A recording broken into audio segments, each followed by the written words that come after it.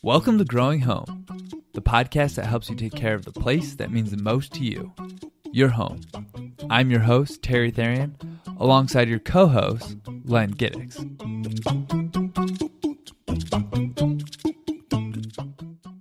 So, Len, we're back with another spring edition of the Growing Home podcast. Yes, we are. Right. And, as you and I have been talking, and as with a lot of our customers and many homeowners, we're eager to get out there and put some time and effort into the landscape. Mm-hmm. But can you, it's really important the timing of stuff as the weather improves and the weather changes.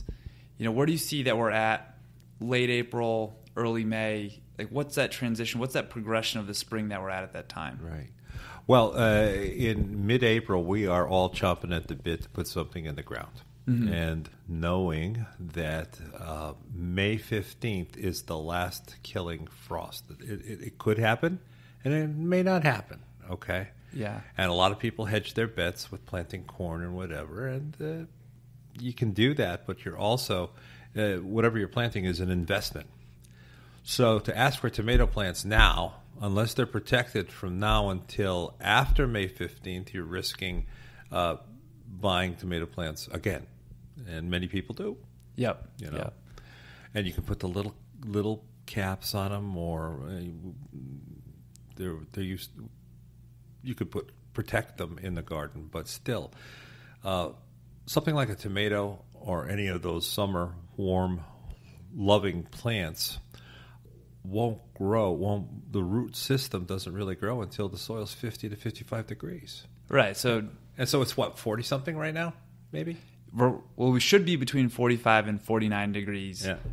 And that's off Cornell's website. That's where they expect us to be this time of the year. Yeah.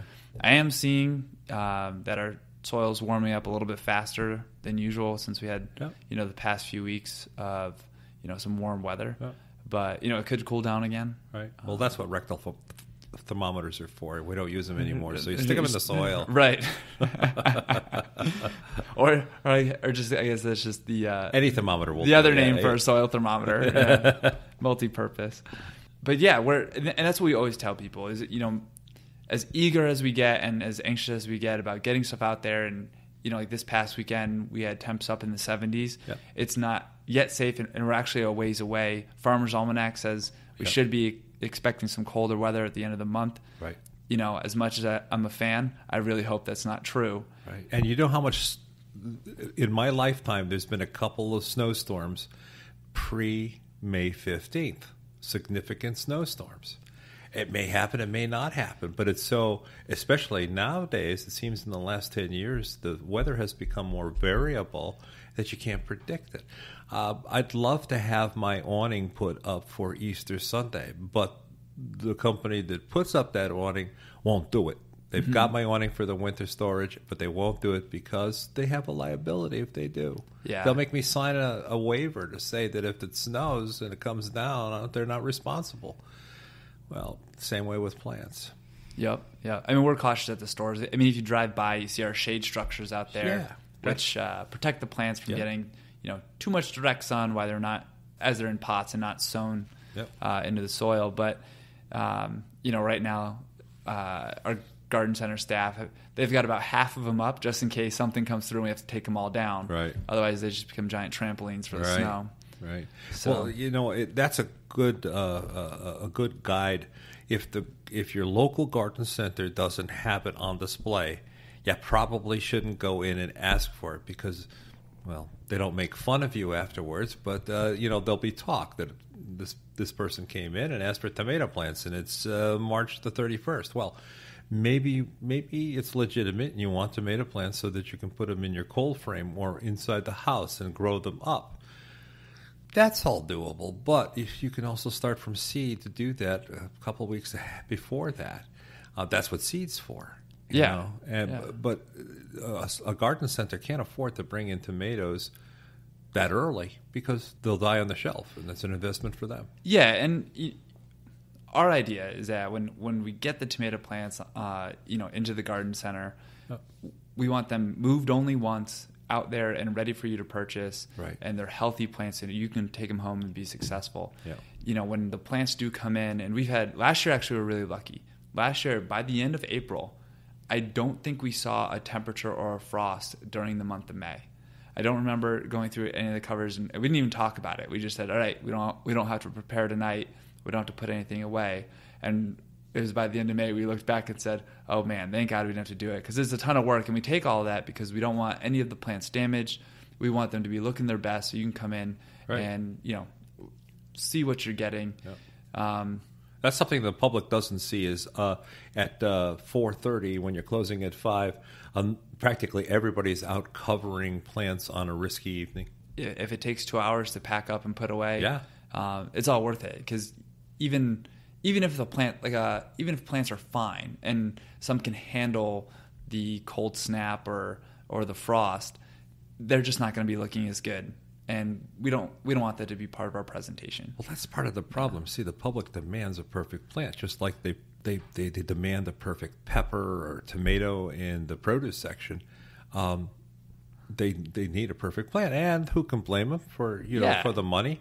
You're only going to buy it once. Hopefully, if you buy it at the right time and plant it in the right way, right? You should expect the best, and retailers go through a lot of hoops to.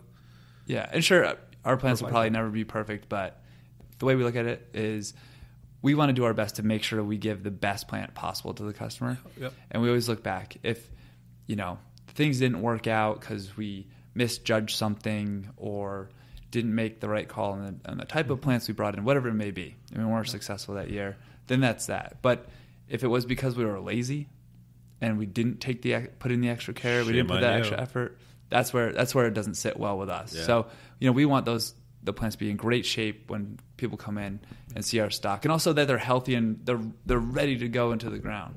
And the same way with the growers that you buy your product from, the local growers. I mean, your plants aren't coming in from California, and they could very well have been grown in California or in the South and then brought up here early in spring.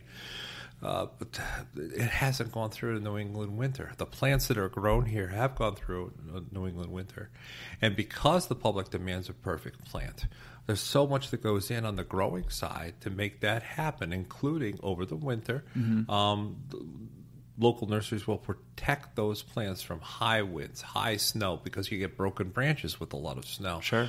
So to put all the plants, one particular grower that I'm thinking of, all their plants, all their shrubs and perennials in hoop houses, and that protects them from those hazardous winter conditions. I don't know how many times I can tell you that in the middle of January, the entire crew from the nursery has gone out and taken snow off the hoop houses because we were afraid they were going to collapse from the weight of the snow. Oh man! Oh yeah, it was all hands on deck, really. That's how it is. Yeah. Yep. Plants they're laborious. Because they don't stack. And they need to be fed every day, taken care of. Yeah. So, but and rarely, only to the rare person. Let me put it this way: do they say thank you? Oh yeah. I'm still waiting for a few thank yous, but when they start talking to you, Terry, let me know. Yeah, I will. I hope I get there soon. But cool. So as we get into. Or actually, let's finish our discussion on the last frost date. We do tell everybody, the safe bet is Memorial Day. Yep. That's when we're free and clear, because the average last frost date is May 15th. Yes. So it could fall on either side of that. Last year we got lucky. Some years we haven't. But if you are, what you're putting out there, if you're putting it in the soil, you think you have, a good window, a good forecast ahead of you, and you need to get it in. Right. We have other things and other careers that a lot of us are balancing while trying to maintain our gardens. Just be prepared that come down the store, get a harvest guard or some sort of cloth to cover it. We cover all of our plants. If we see a temp below 40 degrees, you'll see us out there covering with a white cloth to make sure everything's protected.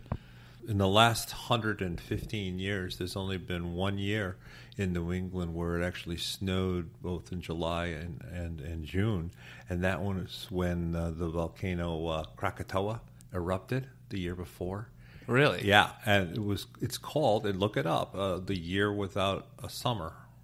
Oh, man. And many crops were destroyed, and there were actually a little bit of a famine because farmers couldn't feed their stock, and so they slaughtered them, and pork was way down. And do you remember what time frame this was? It was in 1816. That was a little over 100 years ago, right? Yeah. And look it up. It's so interesting. 1916? 18. Oh, so 200 years ago. 200 years ago. Yeah. Yeah. Krakatoa. Oh, man. Yeah. And I mean, so it was something. And then there was frost practically throughout New England all summer long because of the dust and in the atmosphere and keeping the temperatures down. Oh, man. I don't even want to jinx us on that. Cabbage, though, don't worry. I've checked. There's no volcanoes erupting. Okay. Not that big. Okay. Yeah, there could be a couple of small ones, but I wouldn't worry about them. Yeah. I think, the last big one, or there's probably one after that, but the Icelandic volcano. Yeah, well, that just stopped traffic, airline traffic. That's all. Yeah. I mean, but through all of, Britain and that part of Europe, it is a huge issue, and Heathrow is one of the busiest airports in the world. Sure. So, crazy stuff. But anyway, no volcanoes on the horizon. No volcanoes. So hopefully, at least an averagely mild spring ahead of us here. So in the garden center now, what kind of stock is available, and what does that mean we should be planting it, or where are we at? Yeah, well, it's mid-April right now. And by the time this is out to everybody, it'll probably be the last week of April. Yes. So this is very typical that the shrubs that can be planted are brought into a garden center. They may not be in flower. They may be in bud, which is good, is good because they'll flower in place in your yard if you pick them up, especially early.